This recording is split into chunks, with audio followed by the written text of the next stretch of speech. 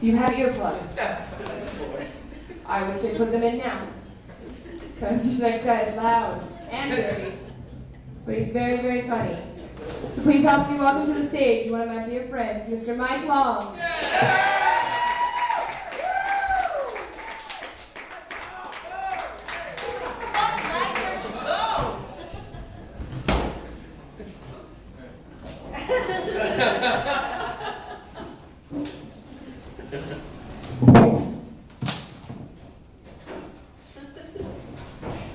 Zebras perform abortions through forced copulation.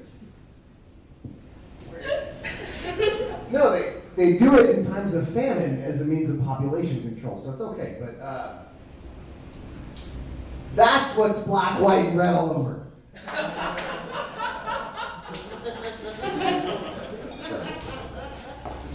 It's a dirty gig. I thought I'd start with some dick jokes. How you guys doing tonight? It's a zebra dick joke.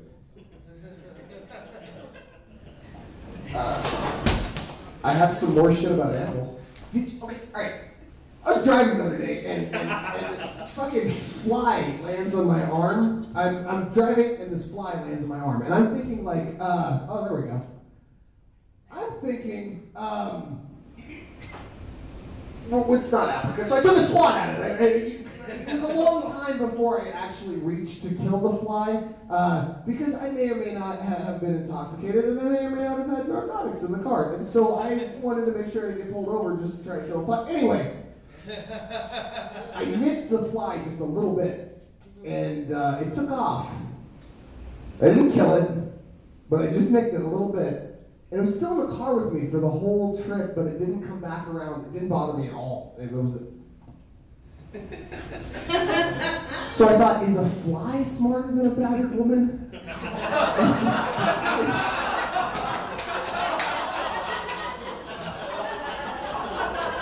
Or is it that? No.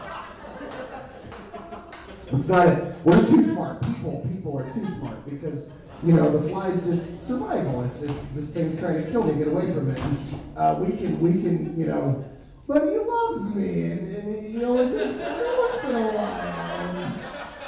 It's okay. Stop this one. It's good to see you.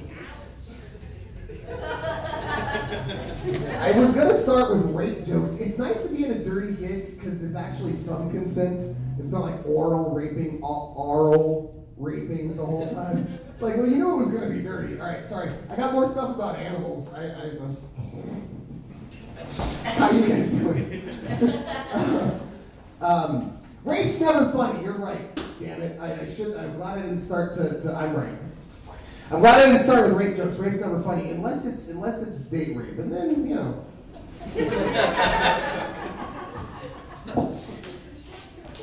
I mean, it sucks when you know the chick laughs, but then she's talking to her friends later, and she says that she didn't want to laugh, and you got her really drunk, so she laughed, and then it's, you know.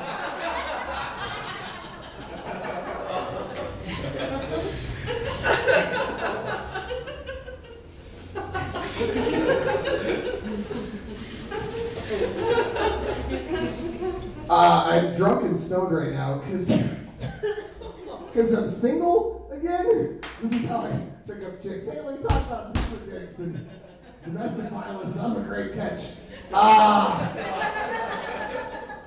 I'm single again. I think So I got drunk and stoned tonight because you know I don't know how else to get laid. I'm socially awkward. I don't know. Do you want to go get a drink or do you want to go smoke some pot? Those are the only pickup lines I've used in like 10 years. You know what I mean? Like, so tonight I'm single and I was like, fuck it, I'm gonna get drunk. What bad idea. How you guys doing?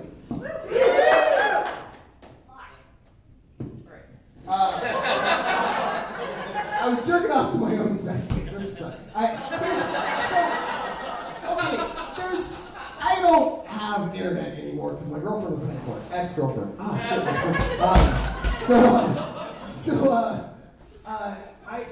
Because I don't have porn anymore. That's where all the porn is. Otherwise, you gotta go pay $20 for a DVD or a fucking video cassette, which I don't even think they sell anymore. it's free porn, and I don't have internet anymore, so I was jerking off to an old sex tape I had, which isn't even free. Porn on the internet's not even free. I've broken like 3 laptops while masturbating. That's not the intended use for the fucking device. So anyway, jerking off to my own sex tape, which, it's not hot when couples make love. I mean, for the first 2 minutes, she's looking for her hair tie, and she's really drunk as shit, because why else would anyone let someone film them? And she's wandering around, and I finally get her to, participate in that. I swear it wasn't rape. That's just for you guys. Sorry, Ricky.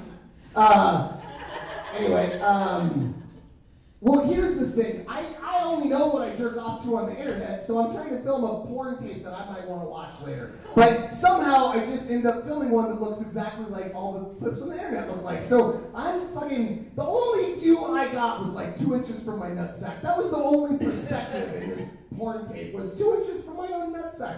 So finally, I can't finish, because I've been drinking as well. And I think we need a good money shot. I mean, it's a porno, right? That's the point, right? Isn't it? No? I don't know.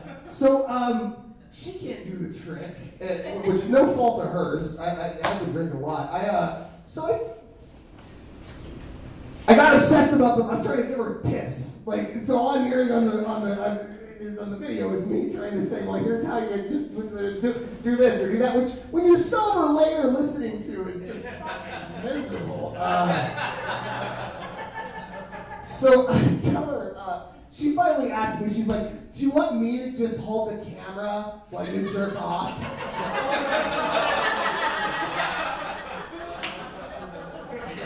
And I said, yes! So now I'm in my apartment like 6 months later, dumped by this woman, and I'm jerking off to a video of myself jerking off.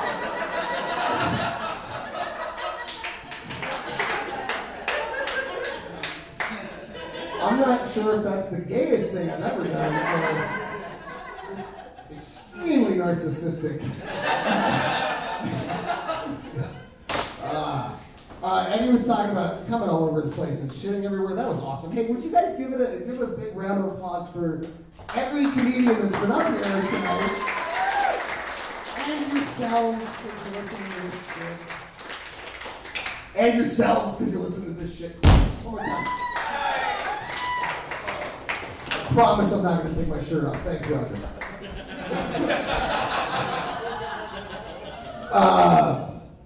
The worst thing I can admit to ever is when I was thinking about jerking off. What the fuck is wrong with me? I don't know either. The worst thing I can admit to, and there's a lot of shit. Like, I killed a kitten before. It's a funny story. It's hilarious. Trust me. What is it? Oh, I'm not gonna tell it. There's no way you guys are drunk enough to hear that story. It would take at least 20 minutes.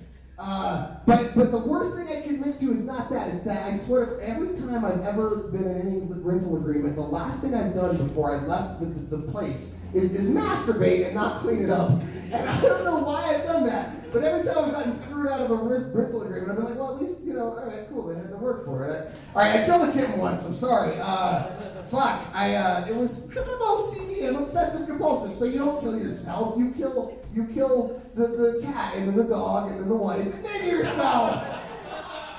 I chickened out after the cat.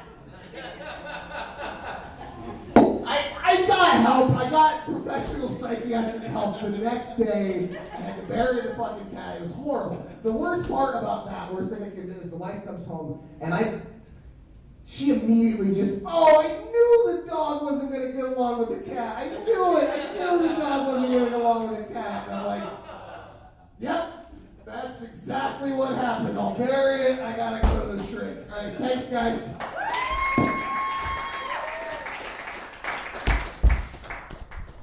Sorry. It's a dirty show, not a messy show. Mike Long, everybody!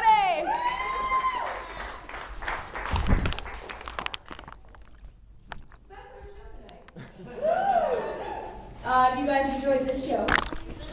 We are here every Saturday night at 10:30. The tickets are always $6, and next week's show is fantastic. We have Black Mike.